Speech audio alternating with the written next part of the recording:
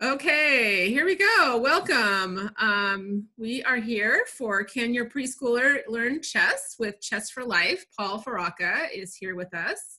I am Katie Warren with the Head Start ECAP Association, and Joel, our executive director, is here as well. We have been partnering with Chess for Life for a couple of years to do a curriculum for chess in early learning classrooms. It is super cute to see 3-year-olds playing chess or their version of chess. And we've really been tracking how they've been learning, both in terms of their their math skills and spatial skills, but also social emotional development. There's a lot of ritual and turn taking and things around chess. And these are things that your parents can do at home as well with their kiddos. So Joel, do you have anything to add before we turn it over to Paul? No, I think you covered it. I'm excited. Thank you. We got some new people on today to learn about whether preschoolers can learn chess. And as we say on all of these, yes, they can. They absolutely can learn to play chess. You really spoiled the surprise, Joel.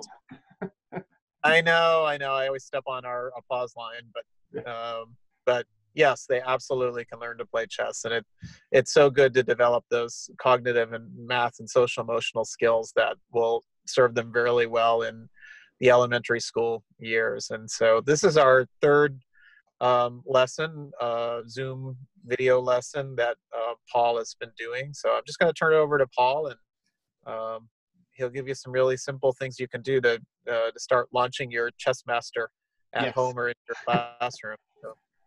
Thanks, Joel. Thanks, Katie. Yep. So right before we dive into the activity, I actually just want to check with you three. So I found out that who we have on the call are new today, but could you also, there's some Zoom tools that we might use. So if you see at the bottom of your Zoom window, there's a participants button. If you click that, it should open up another window that has a list of people, and you will see a raise hand, a yes icon, a no icon. Could you go ahead and just click a yes or no if you have any experience playing chess? So hit yes if you have some, you know the rules. Hit no if you're just like, I've never played a game before and just interested in how you teach it to preschoolers, okay? Got a couple responses there. Great. And then could you also, there's a chat button next to that participants button. Could you click that and just let me know, are you joining as an educator, as a parent? What's your role you're kind of joining us today that you're hoping to then utilize chess with a student or with your child? So there should be a chat box that you can do a chat to everyone. Just type in, parent or teacher or where you, So we have a lead teacher from ECAP, awesome. A teacher, great. Okay, so what I'm going to do today is we're going to go into, I'll do a little review on what we covered on the previous 2 webinars, because it will help give you a good idea of how to do and what we're going to do for the activity today. And just so you know, I've said it in the other webinars, so if you haven't seen those recordings or if this is your first time, the whole goal here is not to build little chess masters. Is not to, do this intense program where we have 3, 4, and 5-year-olds learning all the rules of chess, playing full games with each other. That sounds really stressful. The goal is to use the game of chess and really simple, fun activities to help build kindergarten readiness. So Katie talked about this a little bit in the intro. We're building basic math, so there's a lot of counting involved. And you'll see when I pull up the chessboard, there's letters and numbers on it.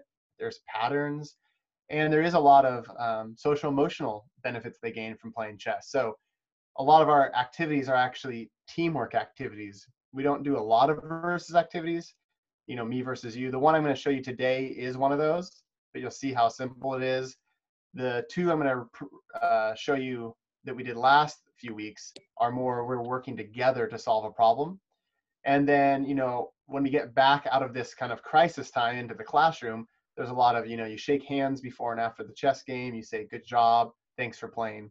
So we really help build those social emotional skills for the kids. So let me share my screen here. And so you all should be able to see a chessboard on my screen, yes? Thumbs up or nod, great. So the other previous classes, I actually had my camera pointed down at a physical chessboard. And I think it was cool to be able to see that board and the physical pieces, but this digital chessboard is just much easier to use in this kind of context. So bear with me, I'm gonna try using this digital chessboard today. And so I know it's kind of small. Here, let me show you something here really quick. So I'm gonna unzoom this in a sec, but you can see here that there are letters along the bottom of the chessboard, A through H, and numbers on the side, 1 through 8. So if your chessboard at home doesn't have these letters and numbers, you can always get a piece of masking tape and tape it along the sides and write A through H and 1 through 8 on your chessboard. And the way you know you have your chessboard oriented correctly when you have these letters and numbers is a simple tool I like to use is ABC facing me. So if you're sitting at the chessboard with your student or you have two kids sitting there, the ABC, the letters should be facing you on the bottom of the chessboard and potentially on the other side of the chessboard for the person on the other side. And then the numbers should be along the side. The other way you can test to see if you have it right is if you take your right hand and you put it in the bottom right hand square, it should be light. So your right hand on light, right on light. Okay, so let me go back to the normal view here because that's a bit zoomed in. So I know the numbers and letters are much smaller, but that should be fine. So the first webinar, we talked about where the pawns go. And the pawns are just the smallest piece in the chessboard. I can even get out a picture of a pawn here. So here's my pawn. You can see here compared to the queen, right? The pawn is going to be the shortest piece in the group. So we have the kids find the shortest piece, the smallest piece, and the dark ones line up on the 7th rank or the 7th row. So you see there's a little number 7 there. And the light ones line up on the 2nd. So our very simple activity that we did to start this webinar series off was just talk about where the pawns go. They all have their own special spot on the chessboard. The light ones go on the number 2, and the dark ones go on the number 7. And then we have the kids count them. How many pawns do you have? How many light? How many dark? How many altogether? Great, we have 16. So you can see here we're starting to build in these basic counting skills, letter and number identification, following directions and spatial relationships. The pawns go in the squares and they form a line. So that's just one simple activity. And then how we gamify it in the end is we do a pawn setup race. So we have the kids push all the pawns into the middle of the board. And it's not me versus you who can set up their pawns faster. It's us versus the clock. So we get a timer out on our phone and we hit go, and then the kids work together to set up their pawns in the proper squares. And if you finish first, you can help your partner. And so now it becomes a teamwork game. And the kids have a ton of fun with this. They don't need to know anything about the rules of chess, about how the pieces move, to start having fun on their very first activity. Then what we talked about was the king. So I'll put the king here. The king is the tallest piece, and he has a cross or plus on his head. Here's the dark king. So he's the tallest piece in the set. And we talked about how the king moves one square in any direction. And for this activity, we have the kids partner up, and they get to practice moving the king. We say, all right, where do you want to move the king? Do you want to go to an edge? Do you want to go to the corner? And the kids say, all right, let's go to the corner. And so we count how many moves it takes the king to get to the corner. So I get to take a move, and then my partner makes a move. And then I get to make a move, and my partner gets to make a move. And we can count how many moves it takes to get to the corner. And they're just practicing with each other moving the king. Once they got that, we add a pawn to the chessboard as a target square. And so you can see how we're slowly building in these activities. And now the kids work together to go get that pawn. All right, let's see how many moves it takes to get there. 1, 2, 3, 4, 5, 6. Great, we did it in 6 moves. And then whoever lands on the pawn gets to pick it up and put it in a new square. As the kids get this activity, we can add more pawns to the chessboard, and they can work on going and collecting them all. So those are the two activities that we covered in the first webinar. In the second webinar, we actually then got into how the pawns move. Does anybody on this webinar know how the pawn moves? You can either chat it or you can unmute your microphone. No. No, it's okay. All right, so very simple. The pawn moves one square forward. So on my digital chessboard here, these dark pawns are coming down this way and the light pawns are going up the board. So the pawns just move one square forward. Now there's a special rule in chess as you get into older kids where on the very first turn pawns could go 2 squares, but we leave that out with the young kids. We don't need to complicate it any further. So we just say the pawn moves 1 square forward. And so they practice moving their pawns, taking turns again, moving 1 square forward. And they can count the moves as they go, right? And then as they get towards the middle, they're like, uh-oh, they're all stuck. And we like to say the pawns meet each other and they stop and have a talk. And so all these pawns are actually stuck and they can't move any further. This is also a fun game to do with the kids with big motor movement. You can have them stand on a carpet and take 1 step forward towards each other. And when they meet, they can say hi and shake hands. Obviously, we're not doing that right now in this current time, but when we get back to some normalcy, those are great activities we can do with the students. And then we talk about, okay, the pawns are stuck, so what can they do? Well, pawns capture diagonally. So this light pawn can move diagonal and take the other pawn. And the kids start learning new vocabulary words like diagonal. And it's really fun to hear a 4-year-old try to pronounce the word diagonal, but they do, and they work on it, and they start using that chess language, and it's so exciting. And this dark pawn can move diagonally and capture this light pawn. And now once they've captured and there's nobody in front of them, they can keep moving along the chessboard and how they were previously. And the goal is to get to the other side. So today, the activity I'm going to do is going to be combining those elements, the pawns and the kings. So before I jump into that, does anybody have any questions so far? I kind of got through that a little bit fast. I don't want to overwhelm you. So I was trying to cover a little wrap up of the first 2 webinars. So feel free, any questions. It doesn't have to be just about these activities. Anything that's coming to mind so far? Okay, great. Okay, so the way now that we combine those activities, so we build in kind of progressively a little bit more complexity to the activities, but still very simple. This next activity is now one team gets the pawns, and they can place 3 pawns anywhere they want on the pawn's starting row. So remember, does anybody remember the number that the dark pawns start on? You can chat it or you can unmute. Dark pawns, okay, I see Rebecca hold up 7 with her fingers. Thank you, Rebecca. Yeah, dark pawns start on number 7. So the player with the dark pawns can place 3 pawns anywhere they want. So now we're giving the kids a little bit of control, so they can say, oh, I want my pawns over here. I want them all together, or I want them really spread out, and that's fine, whatever they want. And the other person gets 1 king of the opposite color.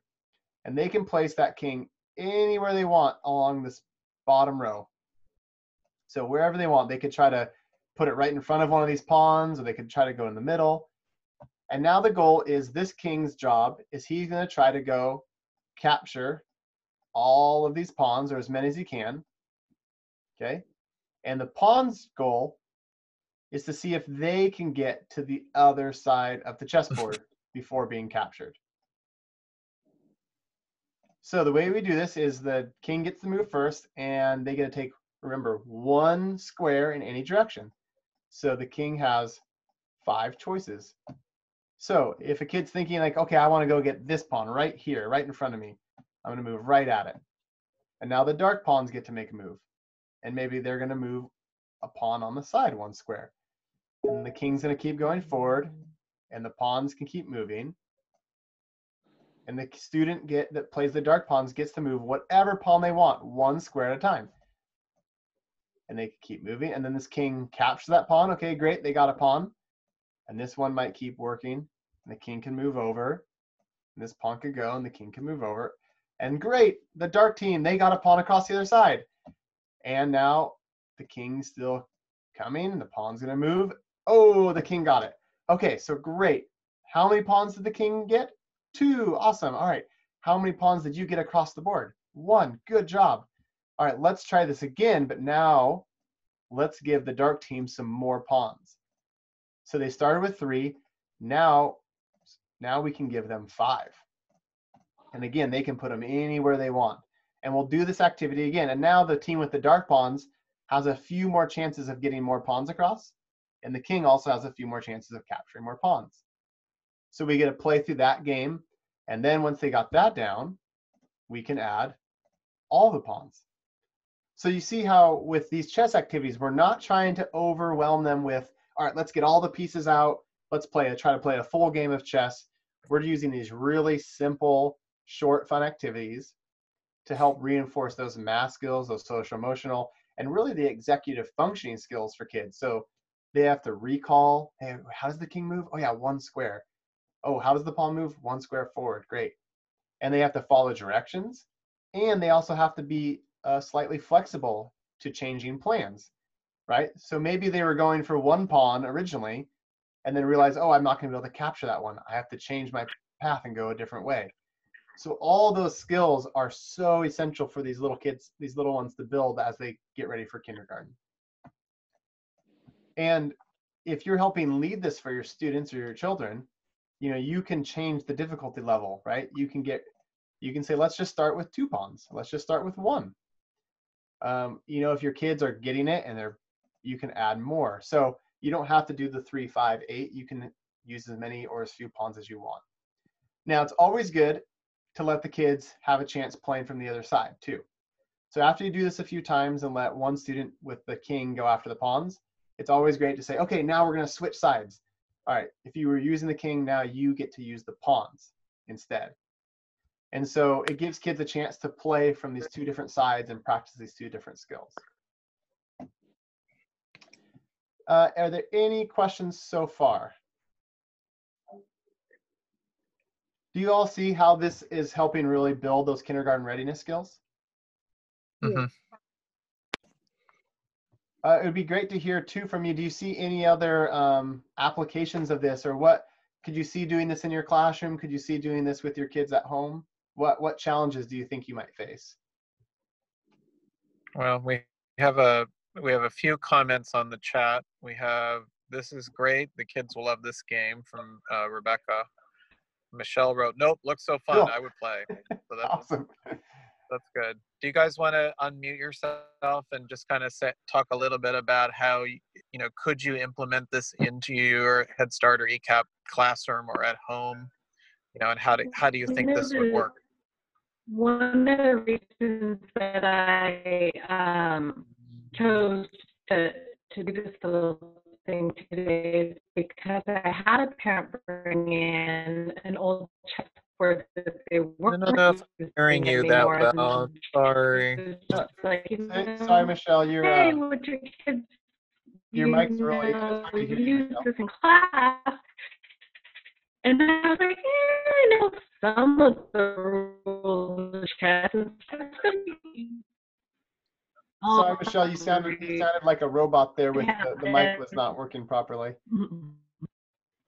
I think all I caught was somebody brought in a chessboard.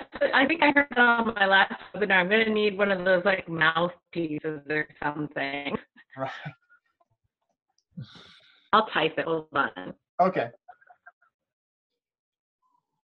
Okay, I'll read it for Paul. It says the parents brought one in and the kids showed so much interest. That's great.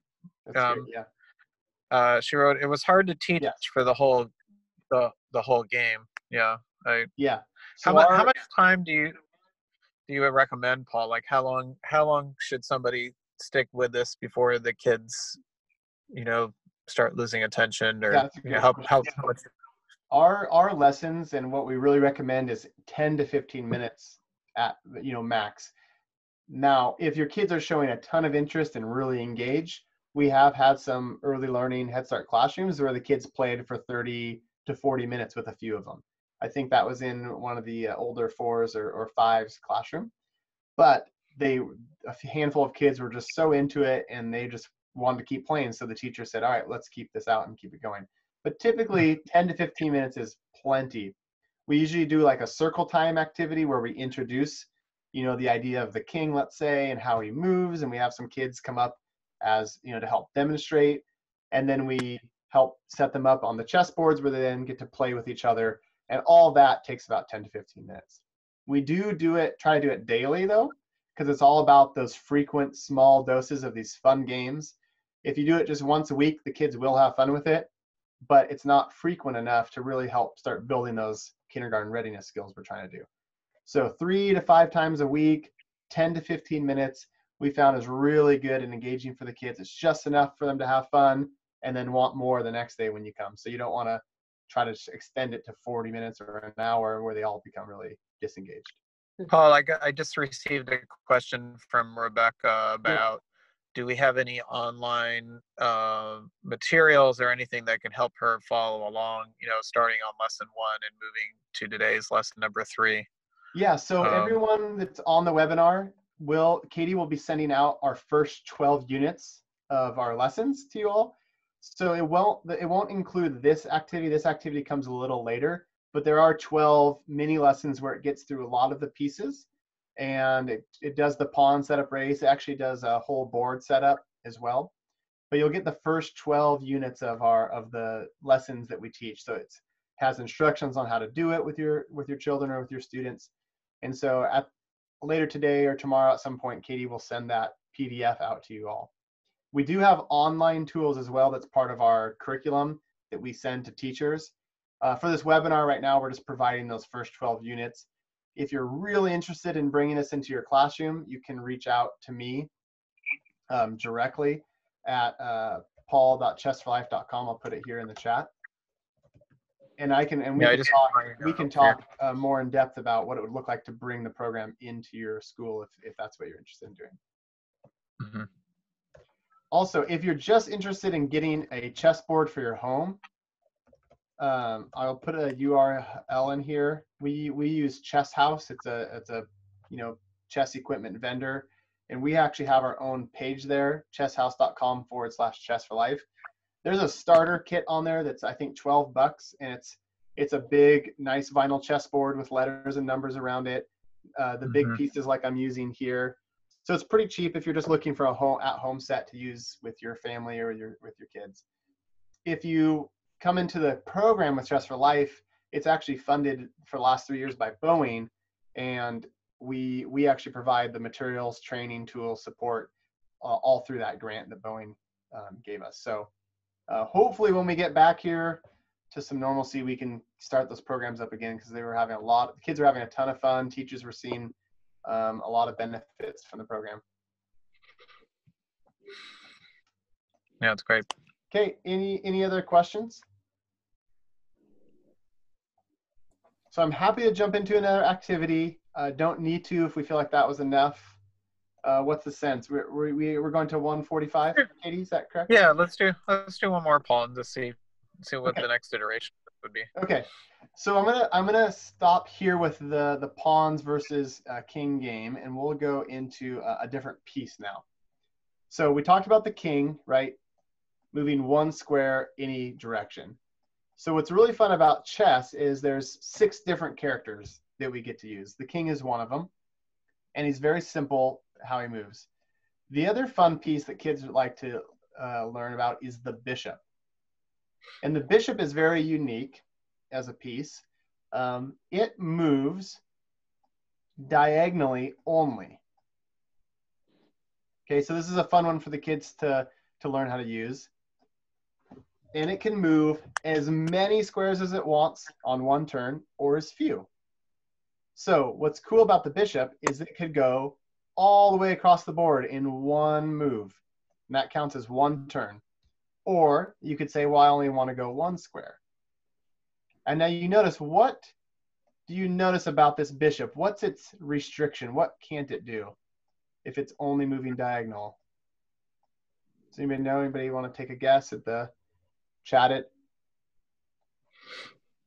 Right. Okay, Michelle, go on a light space. That's right. So this bishop is on a dark colored square. So this is really good for the 3, 4, and 5-year-olds so they have to work within these boundaries of the bishop now. So the king was a little more free roaming. The bishop is restricted to the color square that it starts on. Now in every chess game, you start with 2 bishops. So you have 1 bishop on a dark square and you have 1 bishop on a light square. And so together they can cover all the squares. But today we'll just focus on 1. All right, so the bishop moves diagonally as many squares or as few squares as it wants. And what we do here is we do the same activity that we did with the king. We start with 1 bishop on the board. We have the kids partner up and we say, all right, so you know how the bishop moves now. We're going to practice it. Let's visit the edge of the chessboard. All right, what edge do we want to go to? Let's visit this bottom edge here on the chessboard. Down here. Okay, great. How many moves, let's see how many moves it will take to get to this bottom edge. All right, let's take turns. And the kids at first, you know, remembering the king may just move like this. So they may try to move like a king and say, oh, no, remember, it has to go diagonally and has to stay on its same color. So then they might go, okay, there's 1 move. And then the other kid might figure out, oh, wait, I can go as many squares as I want. I can go all the way to the edge in another move. So that only took 2 turns. And that's great. So once the kids get that, we could visit another edge. And once they start picking it up, they'll realize, oh, I can travel across the whole board in 1 turn. Now, it depends on the age group you're working with. If you're working with the 4-year-olds, the 3 and 4s, they're most likely going to just take a random zigzagging path all across the board. Who knows? It may take them 20 moves to get to the other side of the board. And you know what? That is completely okay. There's no right or wrong answer here as long as they're moving the bishop diagonally. And what's beautiful about the game of chess working with these kids is there are boundaries they have to work within, but they also get to be really creative, which I love, right? And it's all about, all right, what path do you want to take? And if they take this wild zigzagging path, but eventually get there, that's great. How many moves did it take? 20? Whoa, that's a lot. Other kids, if they're older, you could challenge them. You could say, all right, you did it in 20. Could you do it in 10 or less? And then maybe they'll start figuring out, oh, I can actually do more moves in 1 turn. So once you do that a few times, again, just like the king, now we add a pawn. And the kids can place the pawn anywhere on the board. The only restriction here is that it has to be on the same color square as the bishop. So if the bishop's on a dark square, the pawn has to go to a dark square. Because if the pawn lands on a light square, this bishop will never be able to get it. All right, so we can put the pawn on any dark square. And again, now, all right, students, work together, take turns, and move the bishop and see if you can go get that pawn. And again, the kids might zigzag their way over there and go capture the pawn. And what's cool about this game is, again, when you have the kids work together, one student may have a plan in their head that they were going to go this way and then this way. But maybe their partner, after they move this way, goes 1 more square down. And so now the student has to reassess and go, okay, wait, what's my new plan now? And that's what's really cool about these activities. It really challenges the kids to use their brains to think and problem solve together, but they're not really complex problems, so it's age appropriate for them. So when they get the pawn, they can pick up a new one, or pick up the pawn and go land on a different square. Once they do that a couple times, now we're going to add a few more pawns to the board. And now it's like, okay, how many turns is it going to take to capture all the pawns? Okay, we can go 1, we can go 2, 3, 4, 5, 6, right? That was a really quick way that an adult or an older student might do it. Again, your kids may take a lot of turns to get there, and that's totally fine. The next level activity that you could introduce, but most of the time that's good enough, is adding more pawns.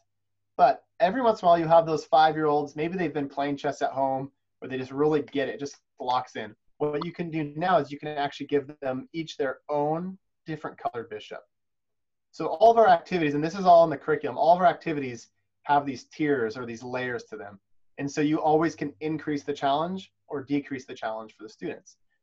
And so if I have 2 students that are really getting this, and I've done this in classes that I've taught, they each can get their own color bishop, and they each can place a different colored pawn somewhere on the board. And now this is starting to look a little bit more actually like a chess game. Now, one player plays with the dark pieces, the other player plays with the light, and they're trying to go get each other's pawns. And so the light player may move up here, the dark player may move down, and again, they're still taking turns. So they still have to work on that social, emotional, self-control, patience. But now they get to be in control of their own piece. They're not sharing a piece. And okay, they got each other's pawns, and now we can add, a few more pawns. And you can place these anywhere on the board.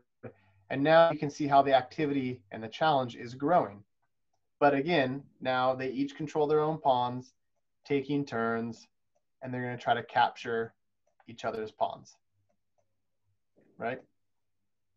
So that's the bishop, and all of the pieces follow that same progression. So whether you're teaching the king, the bishop, whether you're teaching, let me find out, the rook, right? So another piece on the chessboard, they all follow the same progression of you start with just one piece on the board, work together, get to an edge, add a pawn, add a few more pawns, and then even potentially add a different colored bishop with the opposite colored pawns. So this is how we progress through the activities. There's a total of 36 units in our curriculum. A unit we focus on for about a week. So if we were working on the bishop, we would do, there's a few different activities for the bishop. There's actually big motor movement activities. It's a let's move section where you have actually the kids get up and do hand motions. There's rhymes for the pieces that you can teach the kids. So there's flashcards. And so there's lots of different activities. So you focus on this one unit for a week, and then you can move on to the next unit. And so over the weeks, after a whole school year of doing this, I will say that the students will not play a full chess game. So that's how minimal we've made this. So we're not even trying to get the kids to be able to play a full chess game with checkmate. Once they get into kindergarten, that's something that they can learn then. But in our early learning setting, we're really just using this activity to build kindergarten readiness. All right, I see a comment here. Castle guy sounded overwhelming at first, but this is totally doable. Great. Yes, and Michelle, your experience is similar to many other people we work with. They first hear it, they first see it, and they go like, no way, no. And then we go through some activities. We do a 2 to 2.5 hour training where I actually go through a lot of the units, and I even go through some of the basics of chess. And when teachers come out of that 2 to 2.5 hours, they're like, I got this. This is so exciting. I can't wait to do it. So yeah, it sounds overwhelming at first, chess for 3, 4, and 5-year-olds. But once we break it down to say, oh, it's just a really simple activity, usually people are like, yeah, I can see how this would work. Yeah, I've seen enough classrooms now, Paul, that you would think, wow, how can they possibly do this? But it's pretty amazing when you see the kids actually, manage it. And as Paul said, we've talked about the social emotional stuff, but being able to take turns, that's a big deal in preschool, and especially with a lot of the families that we're working with where they may have some executive functioning issues and other stuff, challenging behaviors and other stuff going on in the classroom. And we've seen through this game how that can lessen it. I know that some of the programs that are piloting the early learning chess curriculum have reported to us that they're starting to see that with some kids that they've had some challenges with, I guess I'll say, and trying to keep them calmer. Yeah, really exciting story that came out of one of the classrooms, because the cool thing about chess is that there's a lot of it's a game of mistakes and loss, right? When you're working with lots of pieces, you might get a pawn captured, but you have 4 other pawns, so you don't feel as bad about it. So it helps kind of normalize loss and mistake. And the great thing is with the chessboard is you just reset it up. you finish an activity, like, all right, I lost that one. All right, let's set it up again and do it again. And so what teachers are finding is kids are able to deal with loss in other areas a little bit better. Like, oh, that's okay. We'll just do it again. So this one student that was notorious for really handling losses poorly, he was about to get into a race with his friends, and when he loses, it's the day is over. And the teacher was like, oh no, I might need to go over there. He's about to this race and he's not very fast, so he usually loses. And he lost the game, and he goes, that's okay. Or he lost the race. He goes, that's okay. We can just have another one. And this student is one of the students that really had been engaging in the chess program. And she attributes some of those chess activities and just getting okay with, oh, I lost a piece. That's okay. I have another one. So those are the kind of cool stories that are coming out of this program. And it's just been so exciting to see these 3, 4, and 5-year-olds take to this game. But so 140, I think I'll stop there, but I believe we do have another webinar on the books. Katie, I'll pass it back to you. Oh, yes, we have one more. And this one and all the other ones are available online, and I'll be conscientious about actually sending out the follow-up. And Paul, if there's any other information that you want to include in a follow-up, just send it my way, and we'll send it to the folks who attended here and the ones who registered but didn't attend and the ones from the last group as well. Great. Cool. Great. Yeah, thank you guys for joining us. And again, if you express some interest in your program adopting this more large scale, feel free to get in touch with me or Paul or Katie, and we'll start reaching out to your program because it is something that we're able to offer, and we have some funding to be able to do that.